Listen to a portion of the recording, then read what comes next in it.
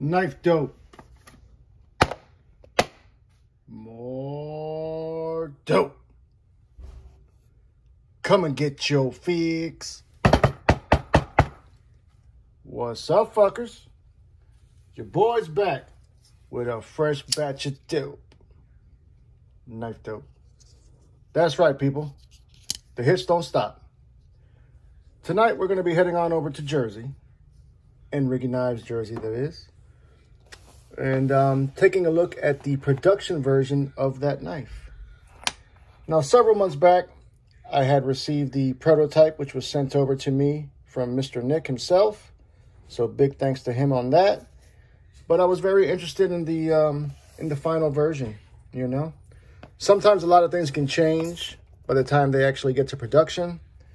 And I felt that it wasn't getting enough of a shot out. And I wanted to take a look at it myself to see what the deal is, because it looks really good to me. So I reached out to him, and he had no problem sending it to me. So I'm thankful for that. He also went ahead and gifted me this coin. This is one of the coins that he does. He has his own CNC machine, and he can do any pattern or any wording that you like. Quality is very nice. I think this is titanium. I want to say titanium or aluminum. I don't recall, but it looks great. Feels nice, and I thank him for that. He also went ahead and sent me, unbeknownst to me, he sent me both versions of the knife. This knife is available as we speak. You can head on over to NRIGGIKnives.com and treat yourself, goddammit. So we have one that is a bead blast finish and one that is a stonewash. We'll take a look at both of them, but I want to check out the stonewash first. But first, if you do enjoy the content, I'd ask that you would share, like, comment, and most importantly, subscribe, goddammit. It does help the channel. It does trick that algorithm, and it does help your boy to go viral. Okay, enough of that. Here goes some specs for you guys to pause and read. We're gonna go over it any goddamn way, so I guess if you didn't pause and read, you're gonna learn about it now. I'm gonna learn you right now. Okay, the OEM on this is Shieldon. Now, up until recently, I really wasn't a fan of Shieldon as far as their knives go, but they have gotten a lot better since that whole Devo Knives debacle, the Growler. I've seen some of their models that have been coming out, and they look rather impressive. And no different here. This looks great. Fit and finish is definitely come a long way since that Growler. We've got these nice contoured titanium handles here, both sides. Frame lock apparatus is our locking mechanism. Beautiful stonewash finish on this drop point blade. We have zero billboarding on the blade itself. We've got the NRIGGI logo there on the pivot. That is the only bit of billboarding that we have on the entire knife. These are actually serialized. The serial number is going to be on the inside of the backspacer, and this is number 38 of 150. So I believe he did 150 of each. Fantastic action. Snappy little detent. Flies out, comes right back to the house. Normally, I'm not a fan of single deployment flipper only knives, but when it's done well like this, I don't mind. I think I can, let's see something here. I think I can, yeah, you can actually reverse flick it as well. Mill titanium pocket clip. We got T8 hardware all the way around. Half length backspacer going up the spine of the blade, or rather the back of the knife, I should say. We've got a little bit of, not very deep, very soft jimping there. I can get a full 4 fingers on the knife. If I go ahead and do that trigger pull, I can comfortably get all 4. This is a nice size, man. Perfect EDC. You can have one yourself, but they're $210 currently on his site. They will be hitting dealers at some point, and the price is going to be more than that. So now's the time to pull the trigger. We've got an overall length of 7.13 inches.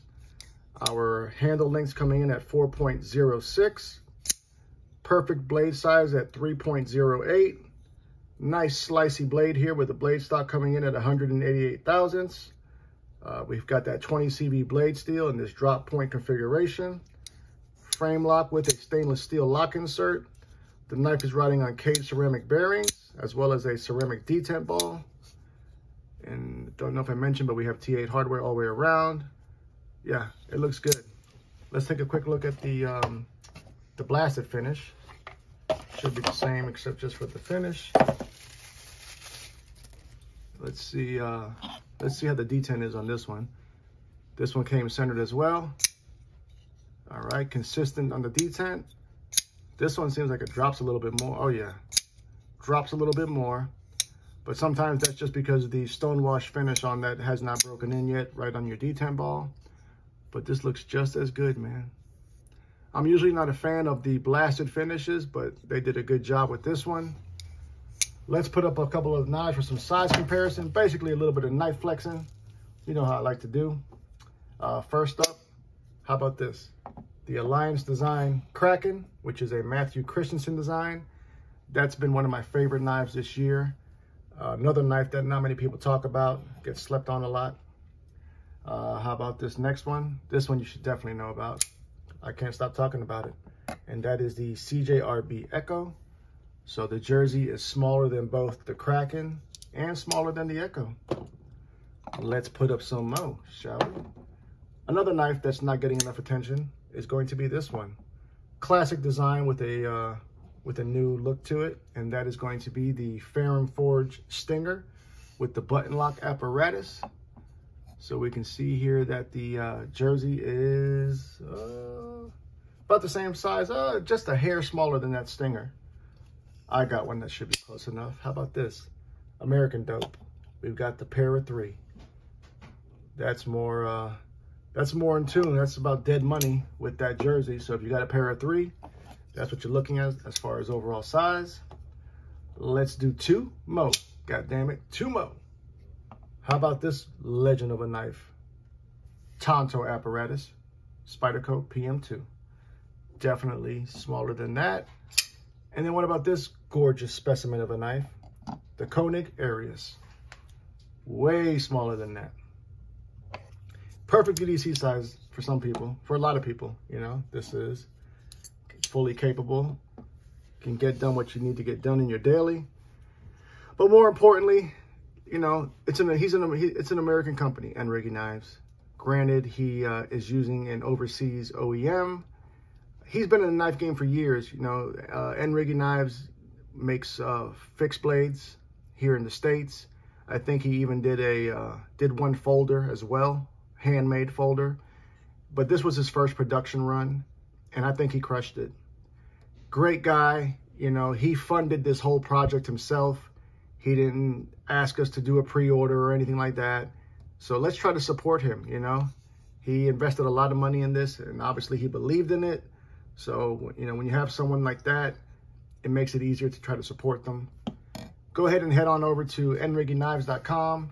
If you have the funds, man, give it a shot. I think you'll enjoy it. I'm enjoying it. And at the very least, give him a shout out on Instagram. Let him know you appreciate what he's doing, and let him know you support him. What do you fuckers think? Are you going to Jersey? Have you been to Jersey? Do you own the jersey? Tell me all about it. Love you, mean it. Until the next time, cut something, cut someone. Just don't cut yourself. Stay dangerous, fuckers.